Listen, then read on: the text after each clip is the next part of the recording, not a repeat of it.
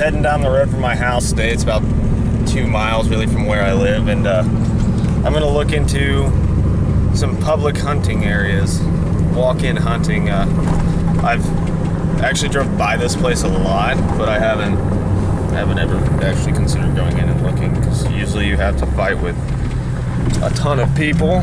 But this year, I'm like, why not? Why not give it a try? So, I'm gonna head up here and we'll see what we see back in there.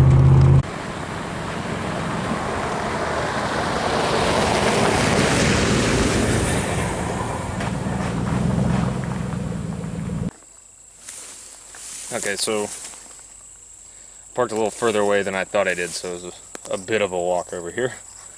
But time check, it's 5:20, probably a little later than what it should be for me out here scouting around. But hey, it rained all day here, so you work with what you got. All right, so right here, foot traffic only, opens on the first WIHA walk-in hunting areas. So we're gonna go back in here and see what we see.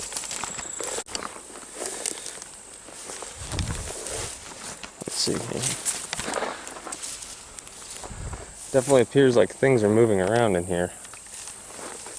That's for sure.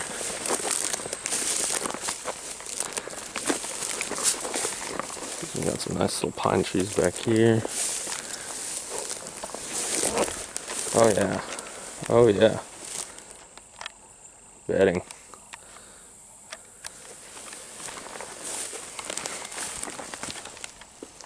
That's what we like to see. This kind of stuff. Made it back in this heavy wooded area here. This might actually be a good spot. Let's find us a trail, something to set up on. This little creek here. Just gotta follow it for a while. See where it takes us. I think it S's back around. This nice little trail. Just kind of following that creek. A nice little spot to sit on that. I might try to ground hunt this actually. We'll see. Got some tracks moving up through this in this little pine thicket we got here. Right over there's that bedding area. Looks like they're moving along this creek. They're coming through. It's really, this whole spot here is all a transition area. You know, they're going out and they eat and they come back. They're gonna move right through this. They're gonna feel comfortable here to get to bedding. And I'll come out here and try. It's so thick in this that like I might be able to get a good ground blind put in. There's a lot of opportunity for that kind of stuff. So I think I'm gonna try a pop-up in here when season hits and see what I can catch cruising through. All right, guys. Well, I am back, and here I'm over here. I'm this way. I got ate up by mosquitoes and it's hot.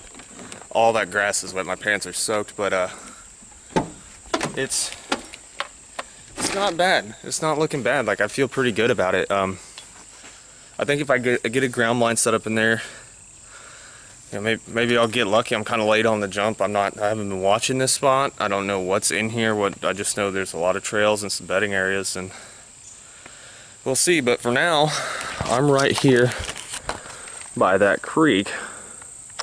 I think I'll throw a line in it. You know what? The thing about these creeks is sometimes you